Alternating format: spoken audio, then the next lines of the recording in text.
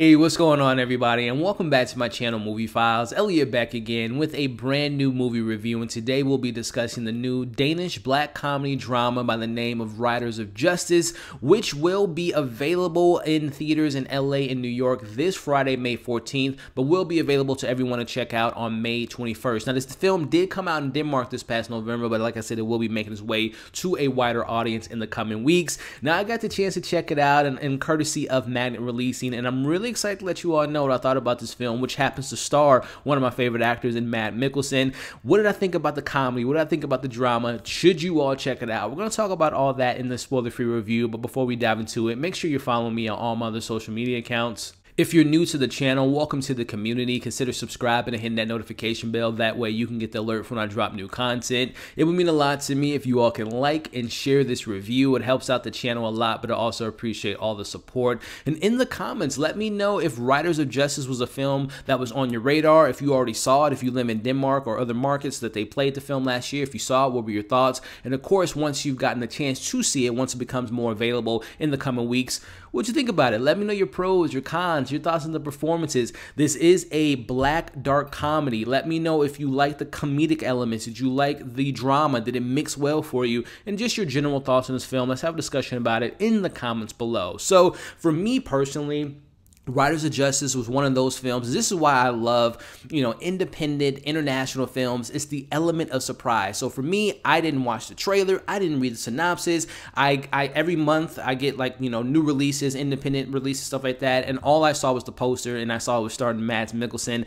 I said it in my review a couple months ago when I reviewed Another Round. He is one of my favorite actors in Hollywood. He's a chameleon. He really dives into the character, and I just love what he brings to his role. So that was my only selling point, and I just want to start by that point. Mads Mikkelsen, he's so fantastic, guys, and particularly in this film. Again, not to give too much away. Again, I didn't watch the trailer, and if you haven't seen the trailer of Riders of Justice, don't watch the trailer. I would say go into it like I did. I'm going to be very vague about the plot, but just trust me, if you are a fan of Mads Mikkelsen, if you are a fan of films that have the element of surprise and things just kind of elevate after each half of the film, then this is the film for you, and that kind of gives away my general thoughts. I'm a fan of this film, guys. But going back to what I was saying about Mads Mikkelsen as Markus, again, just vaguely going over the plot, you have Markus, played by Mads, who is in the army. He gets a call to come back home, kind of forced to go back home, because you learn from his character, he feels more comfortable, he feels more home at war. He feels more comfortable killing people, right? And he doesn't really know how to deal with like a more normal life, the wife, the kid, just your domestic living life. So he's forced to come back home because unfortunately he gets the news that his wife was killed in a tragic train accident. Now, on that train happened to be his daughter, who survives, who sees her mom dies right in front of her. But in this in this train accident, so there's an element right there. It's like, okay, there's a bit of a tragedy. That's where the drama comes in. But on this train, there are other people, and there are other survivors, and one of the survivors, who is a character by the name of Otto, he's someone that he studies numbers. Nothing happens by coincidence, so he comes to the conclusion that this was there was some foul play involved in this train accident, involving this particular biker gang by the name of Riders of Justice. Now, you have Otto, who goes to Markus's front door. He gives him this information regarding, okay, I believe your wife was murdered in a part of this foul play, and that's where Markus kind of has this kind of tale of revenge. So there is the surface level element of this film. It could be looked at as a revenge tale, but there's so much more about this movie that we'll dive into,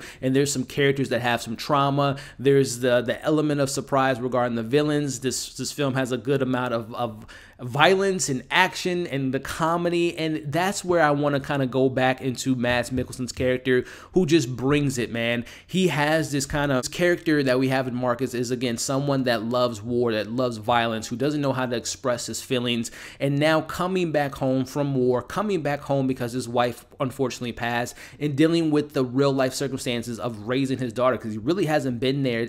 From what you get from the film, you really can tell he's kind of a detached father. He provides for his family. He loves his daughter and his wife, but he's not there on the emotional level that you would expect from a parent, right? So seeing Mads kind of play in that role, his relationship with his daughter, how that kind of unfolds, and then you throw in the mix the Otto character and his two associates that get thrown into the equation, it just really kind of shows you how Mads is able to play He's not necessarily a good guy in this movie, but he's also not a bad guy. I like how Mads plays in that gray area. He does a fantastic job in the film in doing so, and just seeing his arc and seeing him just kind of slowly, not giving too much away, let himself a little bit loose, right? He's dealing with, and again, I mentioned how the film can be looked at as just a tale of revenge, but this is a film about grief and how people handle losing someone, how people suppress their trauma, suppress their pain, suppress their true feelings, and seeing Mads kind of go over that throughout the film. His relationship with his daughter was just fantastic. That actress did a really good job of being the kind of the glue of him and his that father and daughter relationship. But also, I mentioned the character Otto. This was a character that I was very surprised with.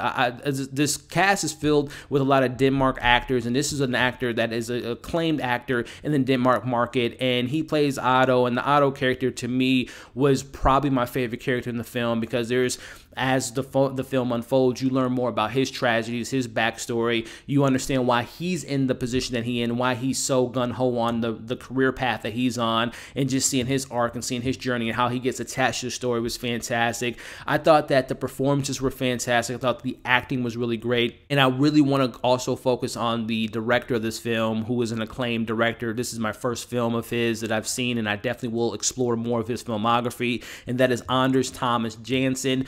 He does such a great job of directing this film, because there's a lot of tonal shifts in this film. Again, you have a drama, you have a comedy, because when you get Otto and his two friends into the mix, that's where the comedy comes a little bit more apparent in the film. And then you have this element of just, again, the theme of grief and dealing with grief, and how people kind of surround themselves with other people that might be going through the same thing, even though they might subconsciously not know that these people are going through trauma. They just kind of gravitate towards each other, and they kind of share a similar pain in regards to tragedy and trauma in their past. I thought that Anders did such a great job of just bringing all those pieces to the puzzle together. There are some criticisms that I'll get into a little bit later, but for the most part, I thought the film was really well paced. I thought the direction was fantastic. The acting, again, was really well done, and the themes and the story, what it has to offer, to me was just really kind of hits home, especially when you get to that final act of the film.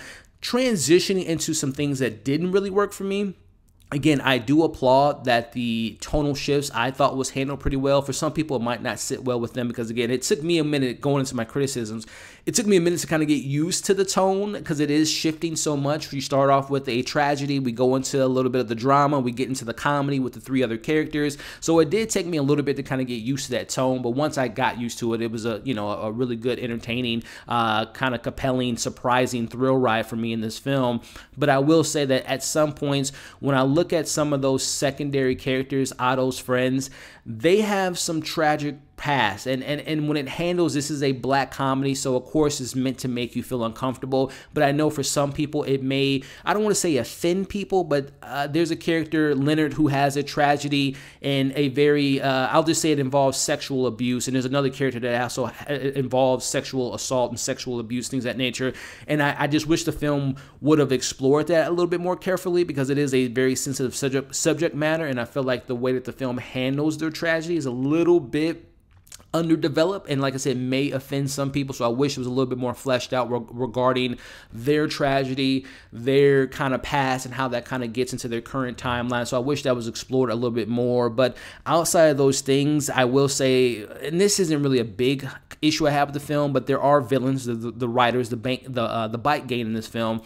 They're very generic. They're very one-dimensional. They don't really add that much to the film outside of just having a high body count, and I'll just kind of leave it at that. So I will say I wish the secondary characters and their trauma was explored a little bit more, and I wish the villains had a little bit more dimensions to what they offer to the film. But those are my only criticisms.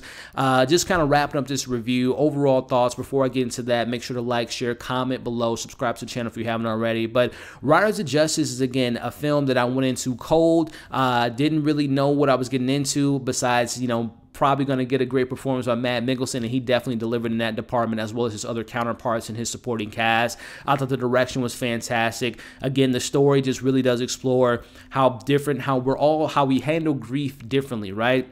Some people want to sit down and talk to others to really kind of, get out their pain and their trauma and really kind of express themselves. Some people, build that up and then express themselves in a matter of violence. In this case, we get that with Markus. So I think this film really kind of does tie into how people handle different things, how life can be meaningless to some, how life can be, you know, coincidental, how things aren't meant to happen, how things do accidentally happen. It ties into this the question of life and what the meaning of life can be for many different people. So I enjoyed that aspect, and with that being said, I'll give Riders of Justice a solid 4 out of 5, guys. This is a film I really enjoyed. I'm excited to explore it again, just to kind of see if maybe I missed some more you know, nuances in the story and the performances. But 4 out of 5 for me, a really solid watch. Mads Mikkelsen yet again proves to me why he's one of the best actors working today. And again, based on this film, I will be exploring this director's filmography because I was really impressed by his direction and writing in this film. So that's my thoughts on the film. Make sure if you've seen the film to let me know your thoughts, your pros, your cons, and let's discuss in the comments. As always, like, share, subscribe to the channel, hit the bell, that way you don't miss any of my other content. Hope you all are staying safe. Hope you enjoyed this review,